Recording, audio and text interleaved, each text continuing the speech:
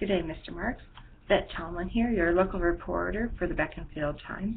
I write the article known as Beyond the Veiled Curtain, and today I'd like to audition for you as the young historian. Scene 2, round 3.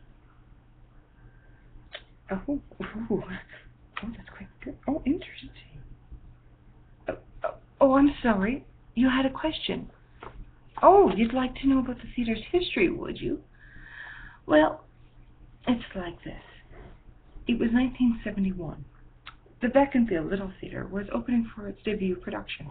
The cast and crew had been working for months to prepare, but the theatre construction was behind schedule, and last minute, shortcuts were implemented. The night before the show scheduled to open, an eerie fog fell over New Beaconsfield. Just as the final dress rehearsal began, a stagehand noticed a flickering in the wings. The cast and crew rushed to the exits. All made it out safely, but the blaze grew, and sparks jumped to neighboring buildings, which lit up as well. Most were old, and few had alarms.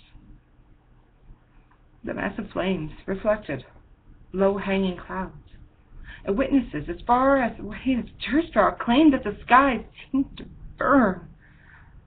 At the time, the only fire department was located in Old Beaconsfield. The volunteer crew hadn't assembled in over a year, and they were completely overwhelmed by what faced them. We were thankful and lucky that no lives were lost that night. The investigation was inconclusive, but to this day, arson was never ruled out. Thank you for your time.